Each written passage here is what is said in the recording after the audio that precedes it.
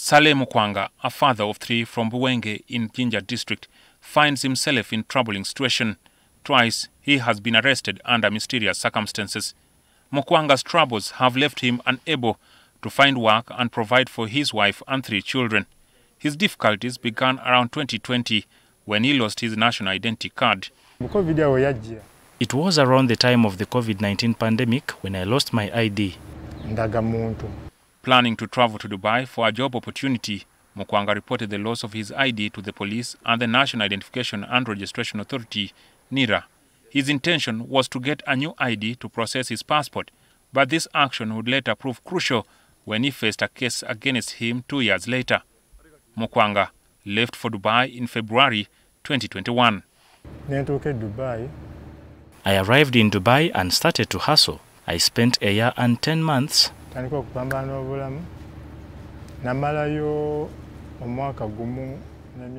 Then I returned in November 2022.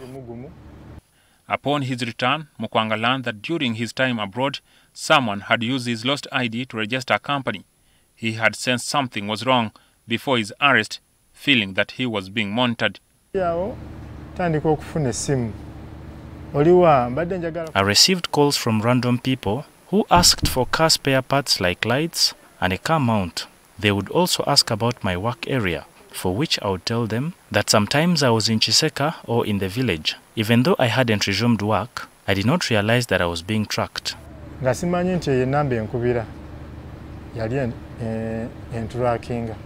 In January 2023, on his way back to Dubai, Mukwanga was intercepted by police at Entebbe Airport. During his arrest, he was informed that he was accused of defrauding people of up to 400 million shillings, a claim he denied.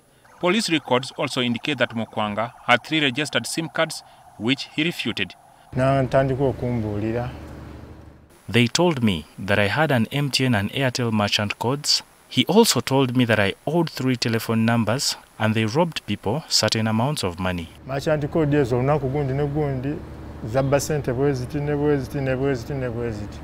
Mukwanga was detained for a day at the Central Police Station in Kampala, then transferred to Jinja Road Police Station for 3 days before being released on bond. He was required to report to the police weekly. I have for a whole year been reporting to Chibuli CID. During his interrogation, Mukwanga admitted that he lost his ID. He later learned that the ID was used to register a company called Henam Solutions SMC Limited, obtain a tax identification number TIN, register phone numbers, and open a bank account. Their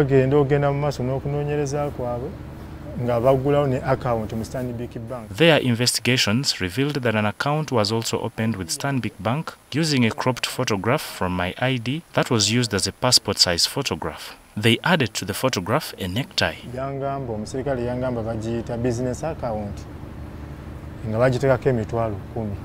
The people behind this company defrauded several individuals in the Busoga sub-region of at least 400 million shillings. When they went to Airtel, they established that the photograph used for the registration of the SIM cards was different, though in the names of Mukwanga Saleh. These are the numbers that they used to rob people. In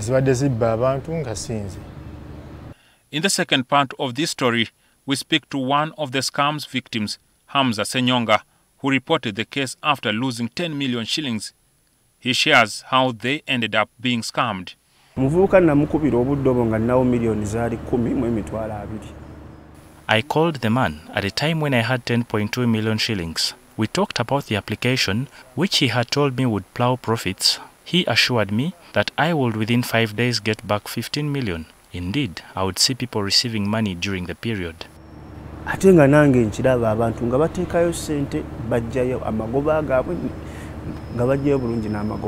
Jackson Onyango, NTV.